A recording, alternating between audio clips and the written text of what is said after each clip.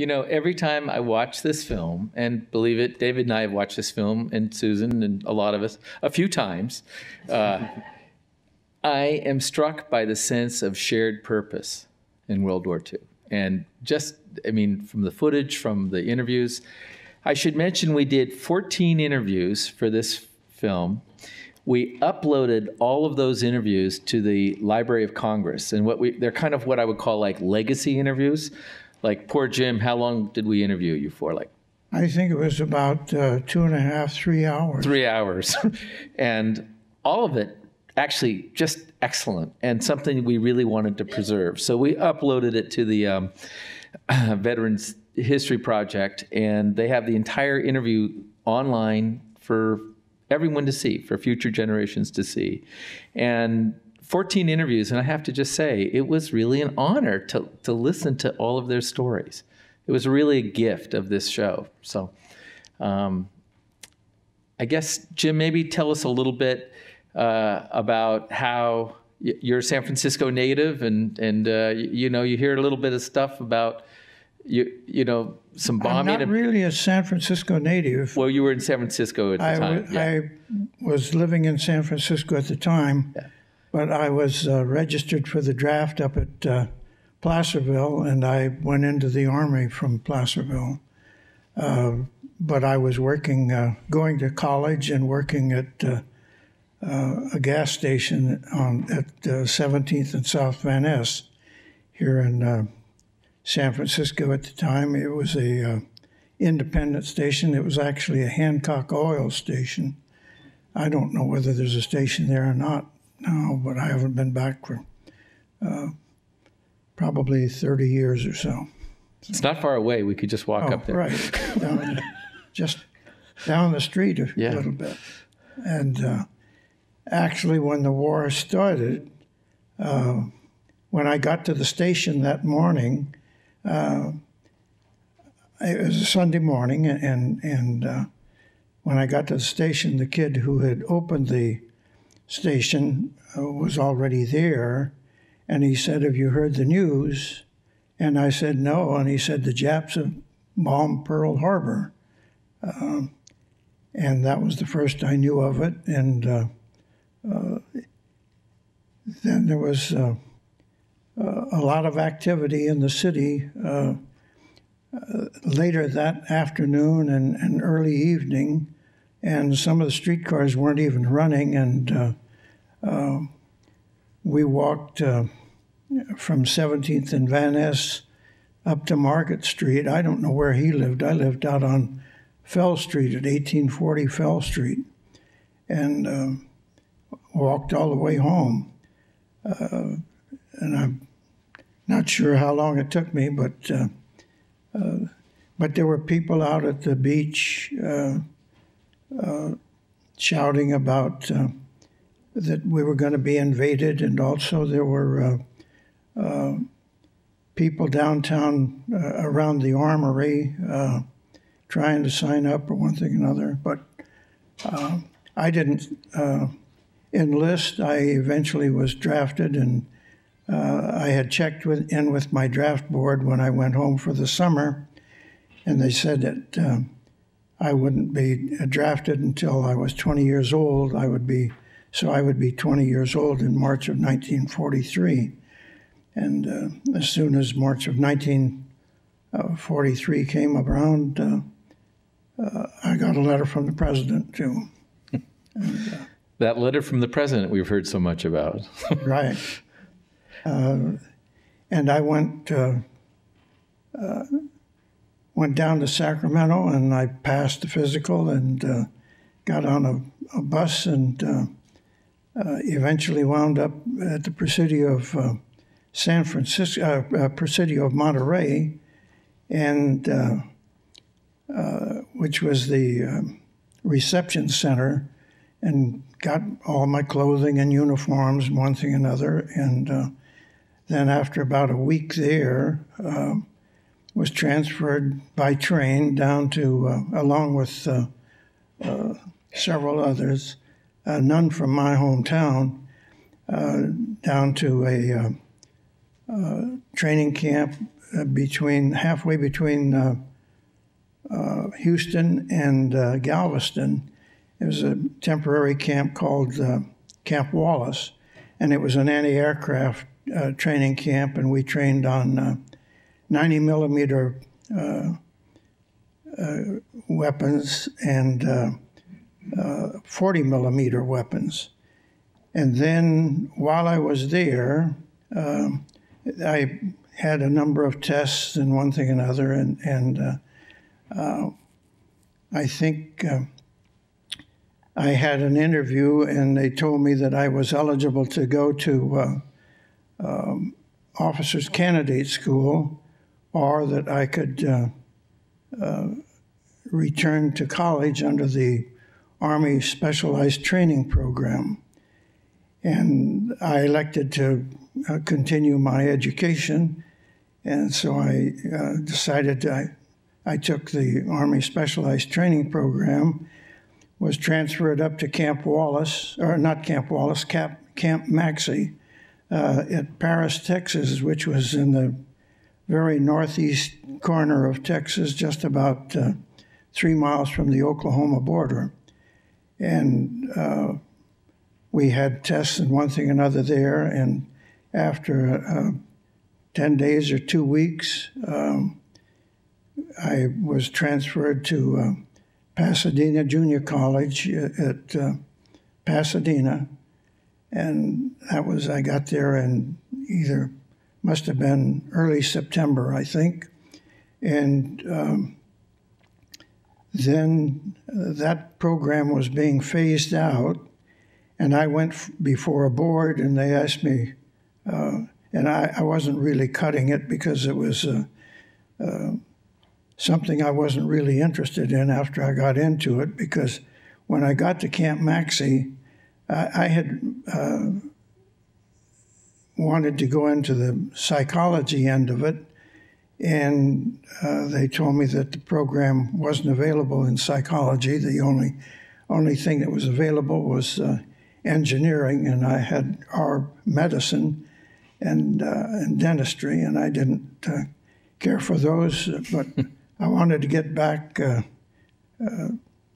somewhere other than Texas, I think. So I said, I'll take the engineering, and that's where I wound up. And I wasn't cutting engineering. The one nice thing about being at, it wasn't the Pasadena main campus of the Pasadena Junior College. It was had actually been the John Muir High School, and it was referred to as the East Campus, I believe it was, of Pasadena Junior College. And there were just soldiers there, just GIs like myself, and they had converted classrooms into barracks and one thing and another, and we were jammed. We had bunks. You didn't have, there were about 20 or 30 people, I think, in bunk beds, double bunks in a classroom. And it was an accelerated course, and I was having a great time down in Hollywood, though. And the result was that I wasn't making what the grades that they thought I should be making, and I went before the board, and they asked me what I wanted to do, and I said, well, I had a radio operator spec number, which I had excelled in the Morse code at basic training, and I'd like to go back to the Signal Corps. And the major in charge of it said, well, we can't send you back. We can't send you to the Signal Corps. We'll recommend you'll have to go back to the anti-aircraft training, and you'll go out here to Camp Hahn out by Riverside, and that we'll recommend that you be transferred to the Signal Corps. And I hung around the campus for about 3 weeks, I think, before my orders came in, and my orders and some other orders came in at the same time, and I discovered I was transferred to the 104th Infantry Division on maneuvers at Camp Granite in the California Desert Training Center. Yeah. So, that's so from where the I desert wound to up. the desert. That was, Yeah. I became a desert rat, so to speak. But they were just finishing up maneuvers when I arrived, and, along with some others. And a buddy of mine, and not from Pasadena, he was actually transferred there from University of Chicago, and he wound up in the 104th Infantry Division II, and he's still alive in Miami, Oklahoma. That's where he had come from, and I still converse with Tom every once in a while, but and we hit it off. But we were only there for a week or 10 days at the most, and then we were transferred to. We got there right at the end of the Desert Training Center, I think, because I noticed the film says that it closed in the early spring of '44. We got there at the end of February. The division had just finished maneuvers with another division. I don't know what the other division was. And we spent the next week or so just policing the desert and cleaning up where they had been. And then we were transferred to Camp Carson in Colorado Springs. Matt, maybe you could talk a little bit about that. I mean, it's interesting. This desert, 1 million soldiers go through there, and yet not a lot remains, right? It's hard to see. I mean, yeah, imagine 1 million men out in the desert over a broad area, but a lot of men and a lot of equipment, 2 years. And it was all designed to be temporary. You know, it wasn't supposed to last. It wasn't supposed to be your regular established camp. So it was all temporary. But what amazes me is how much is still out there. You still see these rock alignments. As you saw in the film, there's traces of the training that went on out there still there. And you can still kind of get a sense of the size and the scope and the breadth of the training facility. It's really amazing. What's the status right now of the desert? I know that they're trying to get some protection and stuff. What's the status right now? Well, it's such a huge facility. It spans 3 states, so it depends upon what area you're looking at. But we're trying to get the entire facility listed on the National Register for Historic Places. Now, that doesn't mean the whole entire desert will be listed, but it'll be a larger encompassing document that will recognize the significance of what went on out there, and then individual places will be, contributing elements to that National Register district.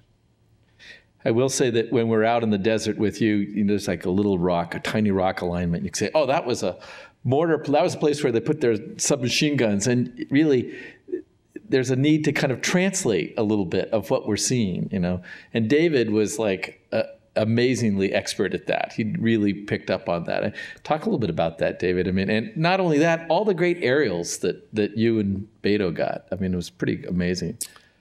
Well, the first thing I want to say is what a great opportunity it was to work with Matt. He was our on-camera historian, but actually he was a collaborator in the program, because he wrote the monographs on the Desert Training Center. He did the original studies. He crawled in and out and all over the terrain out there and discovered artifacts and sites and locations, and created the historic narrative from which we drew in order to craft, a 30-minute story. And he's got a document that's, 200 pages thick.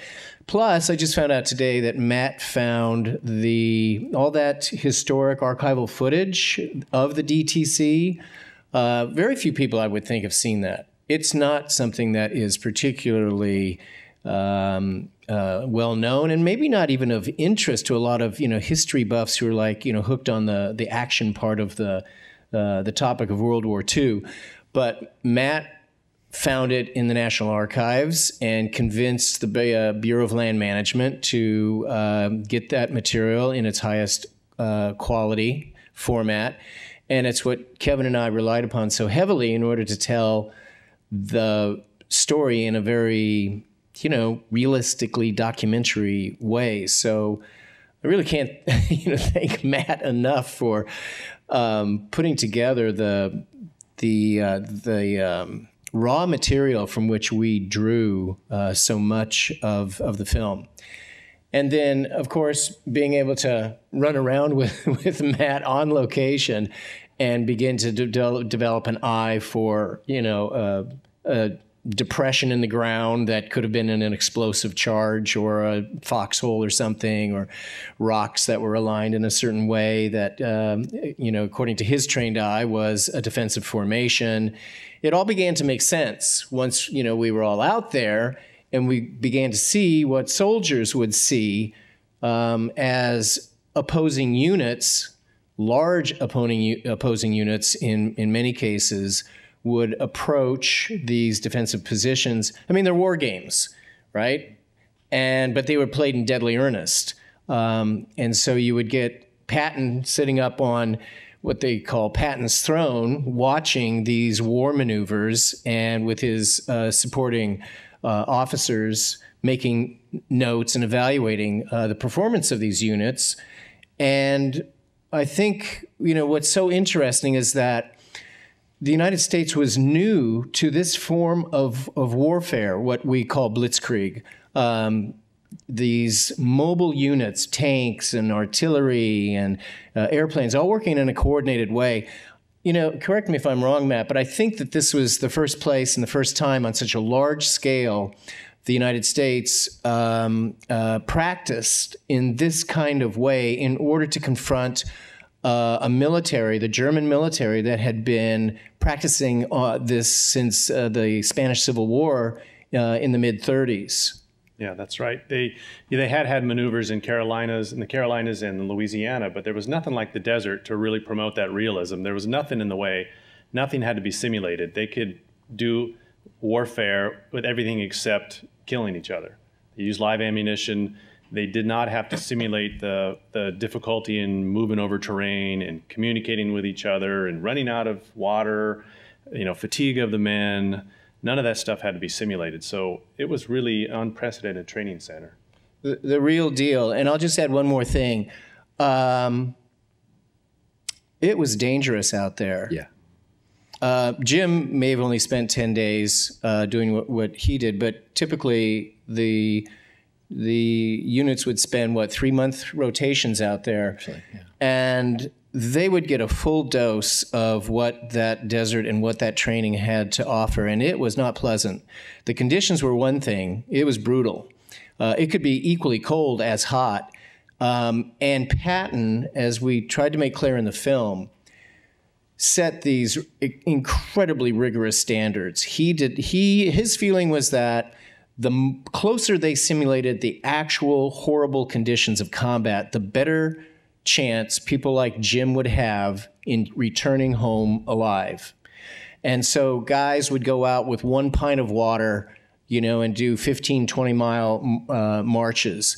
They would engage, in real active, dogfight maneuvers, in planes. People died out there. People got injured.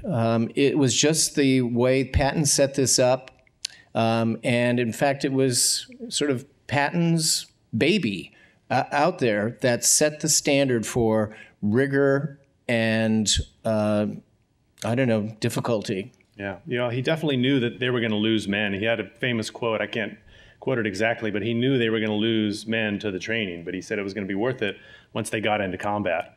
And I think that really proved itself true with the units who spent the full 3-month rotation there. You look at the combat records of those units, and they did very well when they, did run into well-trained and disciplined enemy units. So the desert really did give the kind of everything up to combat training that these units needed. Jim, you talked a little bit about in our interview about the camaraderie that developed. I mean, a lot of times this was secondary training, right, after boot camp or whatever, and that camaraderie you had, and you took that into combat, right? Yes, but we didn't establish. Bomford and I didn't establish much camaraderie there with the other individuals because it was such a short period. But they're right when they say that our 104th Infantry Division was fighting another division or on maneuvers against another division. The other division was defending the Pelon Pass, and I was told at the time that, and since, that we were the first division to ever take the 104th was the first division to take the Pelon Pass. And our commanding general was, and the one who took us overseas and brought us back, was General Terry Allen, who had been relieved of his command of the 1st Division that fought in North Africa with Patton and then in Sicily.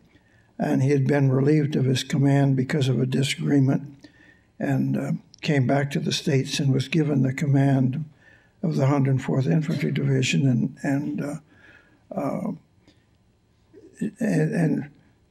there were injuries to the division because out of the ASTP program, there was some, in addition to the few of us that joined it at Camp Granite, when we got to Camp Carson, there were some, they had shut the program down entirely, and there were some 2,000 or 2,500 recruits that came into the 104th Infantry Division from the Army Specialized Training Program because the 14 or 15,000 men that were part of the 104th Infantry Division had been reduced by that many due to casualties in the field, one thing or another.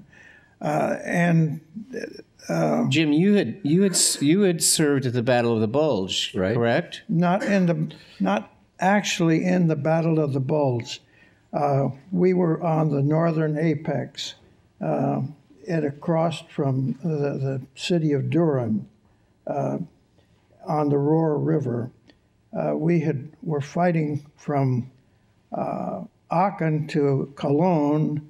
Had just gotten to the Roar River when the Bulge took place, and we spent the entire from December until they push off in February on the Roar River right there, spread thin, but right there on the northern apex.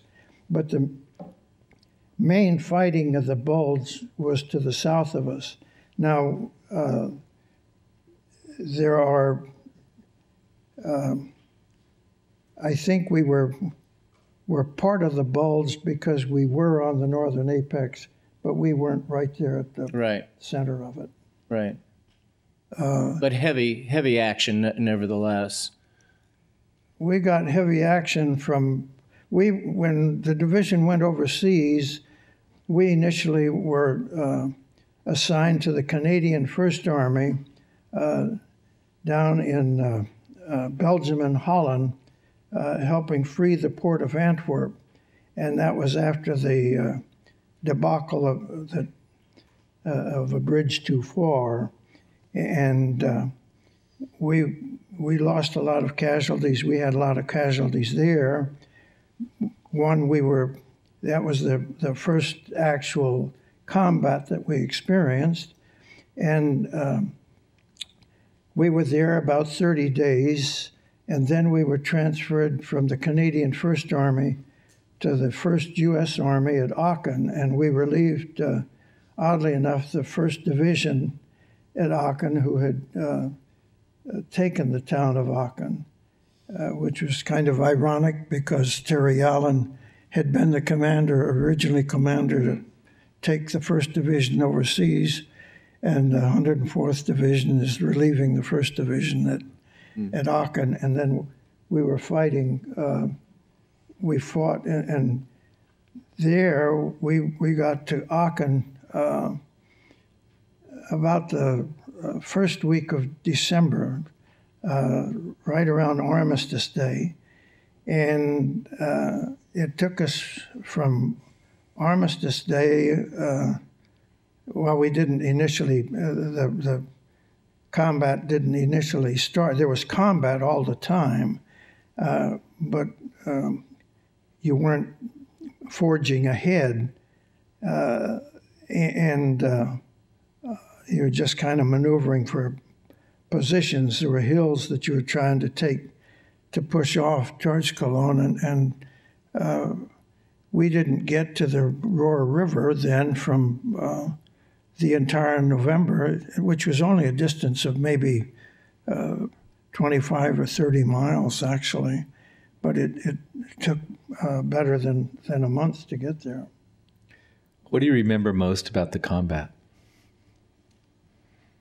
What I remember most is in Holland. Again, I was fortunate because I was assigned to a heavy weapons company, and a heavy weapons company has 30 caliber machine guns and 81 millimeter mortars. And I was doubly fortunate because I was assigned to the mortar platoon. And the mortar platoon, when you go into combat, the rifle companies are out there on the point. They're the ones. And then along with them are the machine gun platoons, usually. And we had 2 machine gun platoons and 1 81 millimeter mortar platoon. The 81 millimeter mortar platoon is probably 200 or 300, normally 200 or 300 yards behind the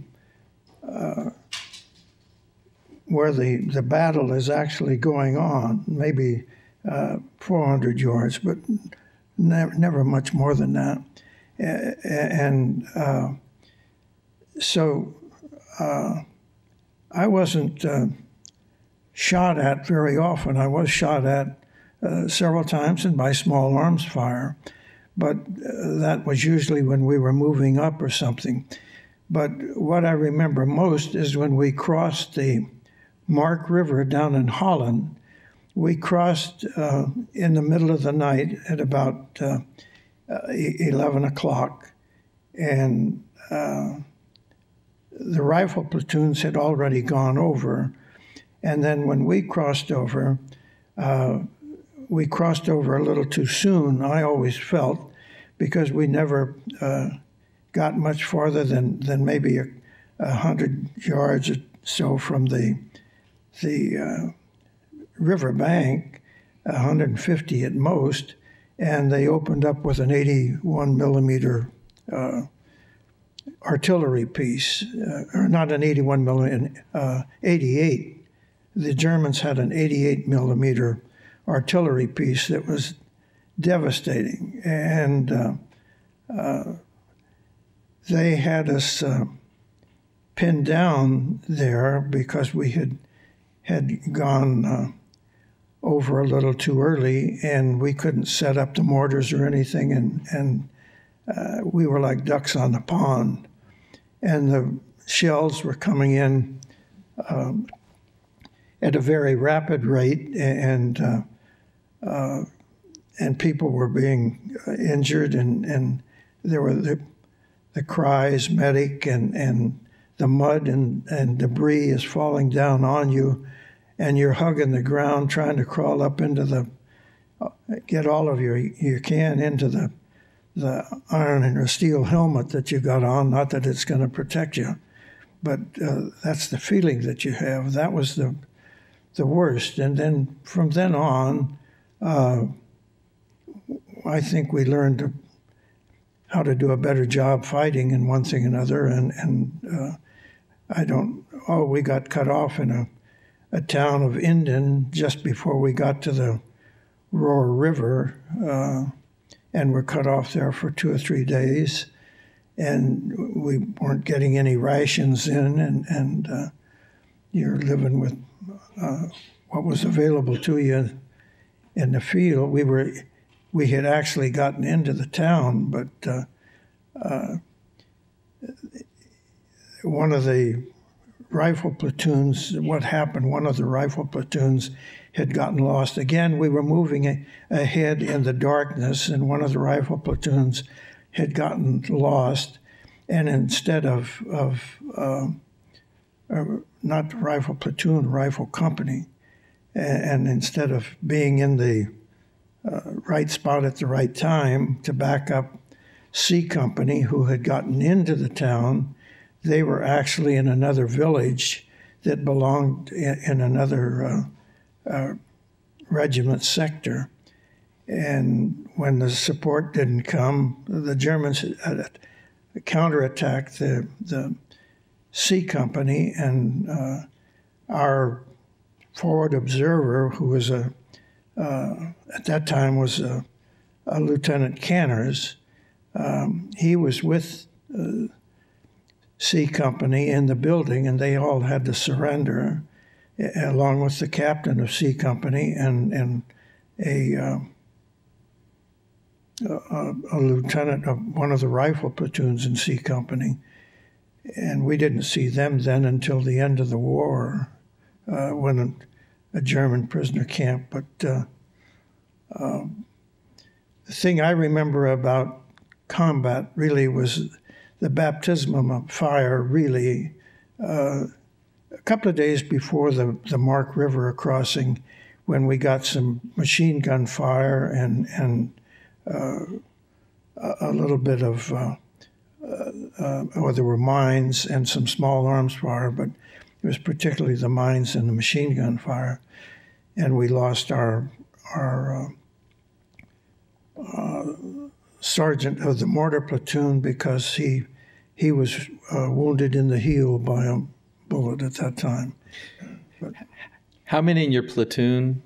Kevin, before we follow up with that, I think it would be interesting to have, Matt say one last thing before we go to questions about how these kinds of these actual combat experiences were brought back to the Desert Training Center, and they would adapt their training in such a way to make it completely engrossing and encompassing. So they would pull back all of their communications, all of their command and control, all of their logistical support, and these units would be out there on their own in these vast areas, encountering, simulated enemy units as well as the terrain. Can you talk a little bit just about? Yeah, definitely. I think Dr. Porch talked a little bit about that, how the Germans were so successful at combining all the different arms. They were really good at using the infantry and the tanks and the air power together, and we weren't so good at that. So that's one of the first sort of broad things they tried to emphasize in the Desert Training Center. But they also had, in the beginning of the American involvement in the war in North Africa, they had observers there, and they were bringing combat reports back and bringing them to the training in the desert and applying those to the smaller unit exercises. So it was really kind of being molded and evolving as the training was going on. You have to give the Army credit for that they were trying to respond to the real conditions in the war. And so it's kind of like a laboratory. Yeah, I think so. And one of the things that they noticed was the key for the young lieutenants, being able to take initiative on their own.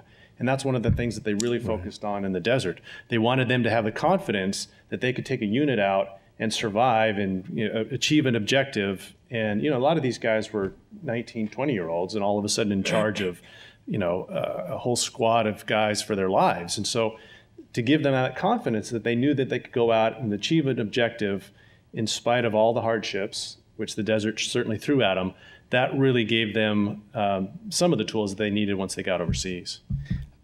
Imagine a lot of these soldiers, 19 or 20. I mean, we have a 22-year-old who, think about that. They were the ones that fought this war. They fought this war, and they just did it. And I don't know how many 18 or 19-year-olds you all know, but it's hard to imagine, to be honest, right? So. Yeah. Do we want to open it up to questions? Yeah, we were going to do questions, I think. And do we have cards? Is that the idea, Brian? We'll put a microphone. Oh, okay. We can do a microphone for questions. Raise your hand and I'll come on over your way. Annie.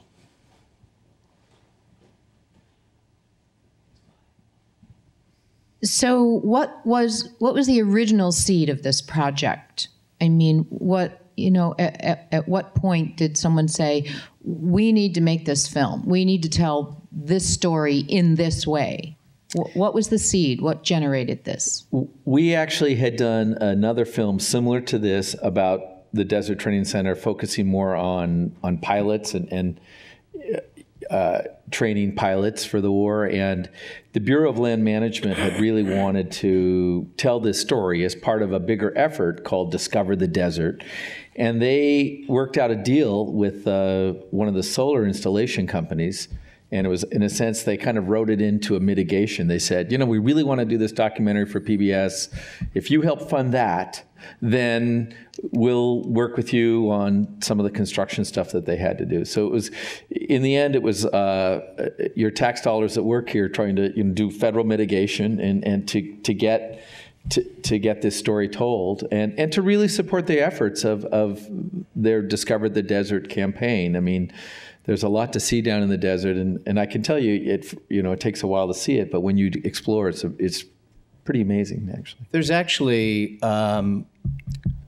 maybe 15 or 20 BLM archaeologists in the western states, or at least in California and the West Coast area, and because of budget restraints, they don't get an opportunity to do some really interesting and important work in terms of recording and interpreting history, whether it's like, deep history with, Native Americans occupying that area, or the more recent stuff. So there's a lot of frustrated historians and archaeologists who know that we have a tremendous amount of important information to convey to the general public. And in fact, it's part of their mandate to administer those lands on behalf of the public. So they looked for and found a creative way to fund a public information, public education campaign that feeds into that Discover the Desert effort. And like I said, Matt had found, historic footage. So, everybody knew that this is a really dynamite topic. I imagine, Susan, you probably enjoyed, cutting this thing together because it is it's a very compelling angle by which to experience World War II, to see it from that aspect. Our desert resource played a hugely important role. When you think 1 million combat veterans passed through that landscape in just 2 years, and they fanned out once North Africa, it only took 6 months before North Africa was secured, after the start of Desert Torch. They fanned out across the world. They fought in the Pacific, they fought in Europe, they fought in Italy, everywhere. So, it's a really unique and important aspect to our own American history and the local history if you're a Californian or at least Western States person. We could have done a series, but we did a half-hour show. Yeah. So much more to say. Question coming from back here. Yeah, hi there. I've got two questions. One, how soon did the troops know they were training for North Africa, if that was a secret or not? And the second one is, when they did land in North Africa, they were actually fighting the French first. So I was curious to know whether that was at all confusing to the troops. Yeah, because... Yeah, the ironic thing is most of the troops in the Desert Training Center did not end up in the desert. Right. So it's ironic, but it was still a good training ground for the other places that they did end up.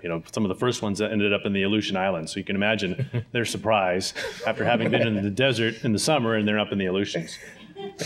But there was no surprise. Everybody knew that we were going to go to North Africa. So a lot of the troops that went to some of the first units to the Desert Training Center knew that they were going to go to North Africa. And I think a lot of them were excited, to actually be the first troops to gain some combat. Question also coming from back here. What was the temperature inside a tank in the summer? Did they have air conditioners at that time? No air conditioners. In the summer, I can't imagine how hot. There's footage of troops frying eggs on the exterior of some of the M4 tanks. So imagine what it was like inside.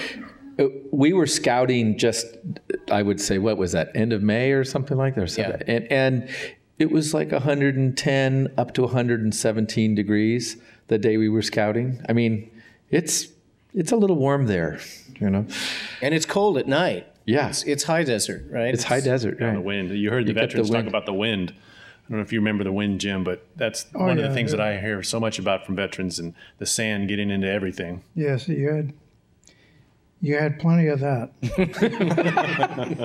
Sandy eggs. Sand and wind. Question coming from over here.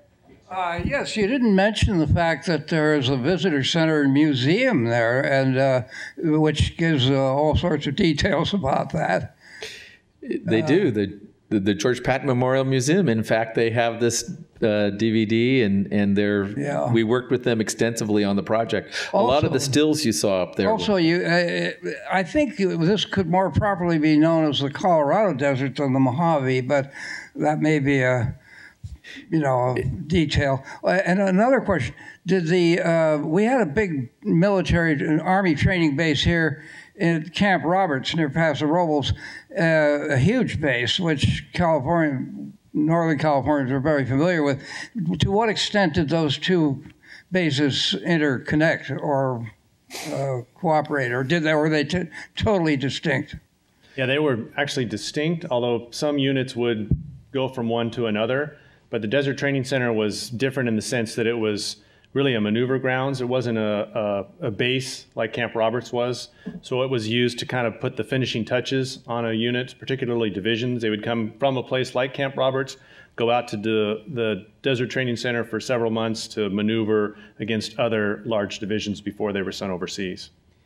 You know, and I'll just add to that training area is considered so valuable that we currently have two major installations still to this day out there. We have 29 Palms, the Marine base that's out there, plus Fort Irwin, yeah, which is a highly specialized, one of only three, I think,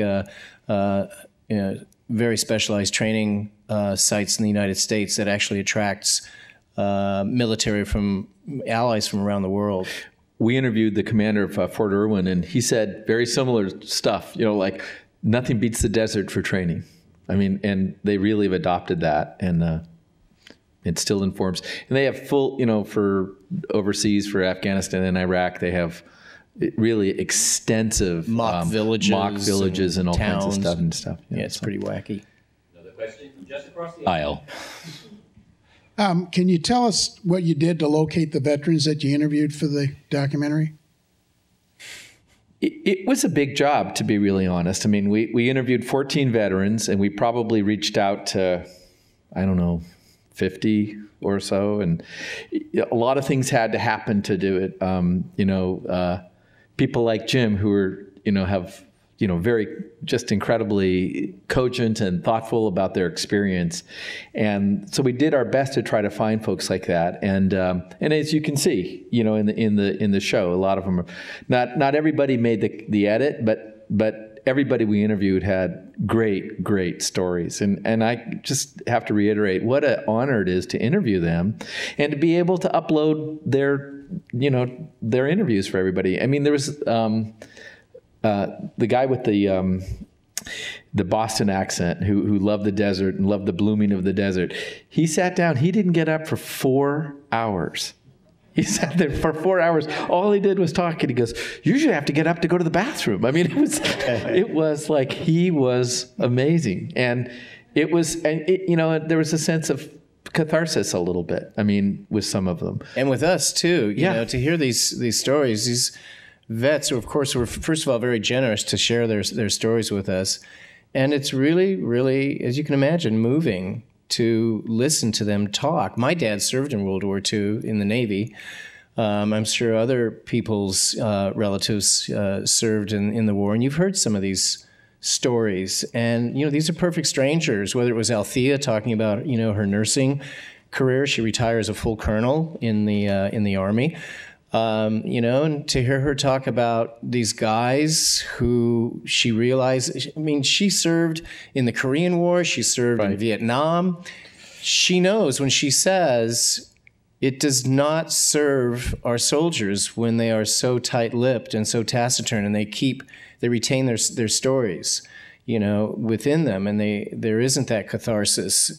So that when we hear it, we know that that's sort of part of this unburdening process that we were fortunate enough to be part of. But we had researchers helping us, and we put words out to, the call out to veterans groups, the VA, local VA hospitals. We found, I think, Kevin, you found the guy who managed the tanker outfit from where we got, our Okies and Texans, to talking about, the 740th Tank Battalion, how to take out a Tiger tank. So we were just really fortunate that we were able to locate a lot of these guys. Tommy Thompson, the guy who talked about, dancing girls and it was dangerous and stuff. Privately, he talked a little bit about this on camera, but he says not a day goes by that he doesn't remember the Battle of the Bulge. He was deep in the Battle of the Bulge, and he just, tears rolled up, and he just said, not a day goes by that he doesn't remember it. And he's like 93. And, it was pretty horrific to hear him talk about the Battle of the Bulge and to talk about his experiences there. It was winter and the bodies were frozen, and it was really rough. And we also have to remember, and I say this with all due respect to my Russian dance teacher friend Nikolai, that the war for the most part was won on the Eastern Front. We forget how much the Russians and the Eastern Europeans suffered. 20, 25 million dead, a lot of them civilians, maybe the bulk of them civilians. The U.S. suffered somewhere in the neighborhood of, 400,000 or more, deaths, military deaths. We were never bombed. So, there's a lot of perspective that we need to appreciate and understand as not just Americans, but as world citizens. This was a world war. And yes, we made this program about our contribution to the war. But, if we had made this a 60-minute film instead of a 30-minute film, there would have been more about the rest of the world and how it, stood up and did what it had to do as well to overcome fascism. Just one quick question. Is there still an issue down there? It seemed like they covered a lot of ground, and you're wanting to have visitors and all. Is there still an issue with the unexploded ordnance? As a matter of fact, there is. You guys had to be Especially careful. if you ask the BLM archaeologists, they'll tell you, they were a little wary of people tromping around in certain areas, in those mock battlefield areas. There was live ammunition, and even an inert round still has a charge in a lot of cases. So there's thousands and thousands of anti-tank mines placed in the desert. So, and it's not been cleared. We found a lot of rounds out there, and we had to sign waivers. I mean, they didn't tell us about that though until after we'd signed the contract. Right. They did use Italian POWs. An interesting story. Right. They had a couple of units of POWs that were stationed out on the Colorado River, and they had them do some EOD work, explosive ordnance disposal. So imagine these poor Italian young men stuck out there in the desert, clearing the desert of EOD. But they didn't get anywhere near the extent of the areas that were used. You can see on maps, it's marked, right, where the unexploded ordnance is, allegedly to be, and it's a pretty extensive area, isn't it? They told us if you saw metal, not to strike it really hard with any sharp objects. Anna Marie is a filmmaker's wife, a frustrating, scary proposition. Other questions? We have time for about maybe one or two more, I think. Once again, thank you, gentlemen, for your hard work. I'm curious, in the psychological training that was involved, was there any exposure in your research to, obviously the mechanics of what was needed had to be trained, but I think also psychologically these men had to be trained to know that we're going to win this, because it looked pretty bleak going in. Was there any research or known certainly, one of the things that struck me was, again, the battle reports from North Africa. A lot of the observers were noticing that the Americans did not have that sense of killer instinct. You know, one of the veterans talked about that. Americans weren't killer by nature, something like that. And that was one of the things that they really wanted to inure those soldiers. And Patton certainly, had that. And he wanted to give the troops the desire to close with the enemy and kill them. He wanted to make them killers. So that was certainly part of the training, I think. I'll let Jim talk about that in his training, but I think that was probably the most important part of their psychological training. Jim, what was your sense of that? Was there... Well, what's the psychological? Well, the whole idea that here you were in the States and you were going to go overseas and you were going to have to be killers. It was going to be kill or be killed. And just, kind of framing your mind around that. Personally, I didn't give it much thought until I got over there. Yeah. And somebody was shooting at me. Yeah. Bullets have a way of doing that, I'm sure. For example, towards the end of the bulge, I had been made a squad leader just before the bulge, and I have to gather my thoughts on it. I'm sorry, it's drifted away from me. That's okay. Coming out of World War I, the term was shell shock. And I think that World War I ushered in this era of heightened technology. I mean, the equipment was so much more devastating. Goodbye cavalry. Now you have tanks and you have mobile artillery and you have, Stuka dive bombers. And I think the level of horror that the World War II soldier faced was just at a magnitude of order so much higher. And I don't think that our psychological response to that level of dealing with so much carnage and just, the explosive charges were so much more powerful that it's taken us a long time to catch up with how to deal with the effects of exposure to battle. What do you think? Yeah, I mean, they were really trying to get them used to the sights and sounds of the battlefield. So you see training where they're crawling under barbed wire and they're firing machine guns over the top of them.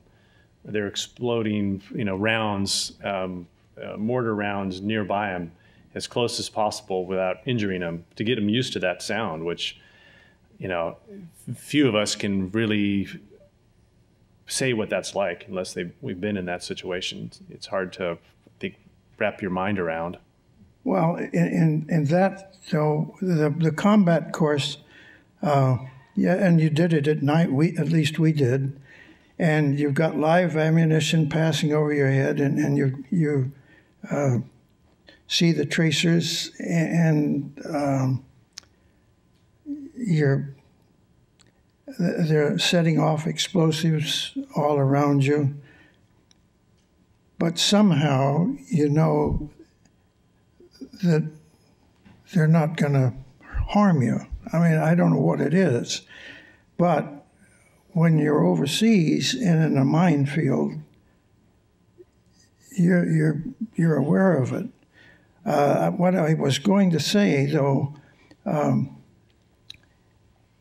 it's kill or be killed, and I never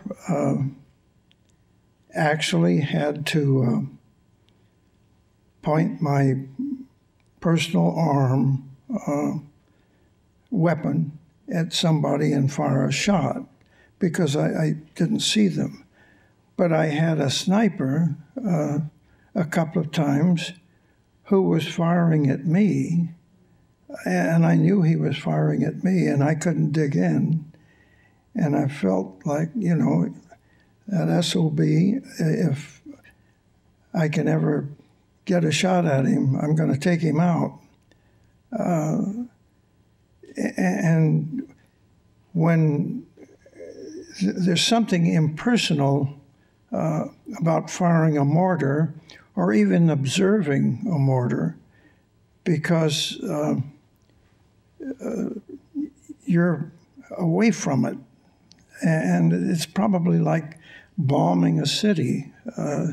You don't know that you realize the death and destruction. But another time, when we were on the Roar River, just prior to pushing off from the Roar River after the bulge had been cleared off, we had been taking German fire from artillery pieces the whole time we were there, from mid-December or so till the 20th of February. And it got a little bit tiresome. And but on one occasion, you could never see their guns. I mean, I was a forward observer during that period, and I would go up a couple of days every week while we were there, and control some of the fire. And on this one occasion, the ground had been frozen, and we had light snow that covered it, and we got a sudden change in the weather one day, and the artillery piece, suddenly the camouflage was no longer camouflage because the little light covering and snow had melted, and we saw the pieces out there. And I got to direct not the 81 millimeter mortars because it was beyond our range, and there apparently wasn't a spotter plane that they could get up there, or they wanted to get firing on it. And I directed the artillery to that at the time, and they had just come in with some shells that had radio in them so that they didn't explode on a time basis, but they got a signal from the ground back to the radio, and you got an airburst that was an airburst. And I fired, they bracketed in on the piece. I was giving the instructions to my lieutenant, and he was forwarding it to the artillery pieces. And when we got it bracketed in, then they cut loose with a barrage of about 3 pieces. And the Germans didn't know what hit them. And there was a rush of adrenaline in you because, by golly, you saw it happening firsthand. And that's, there's a,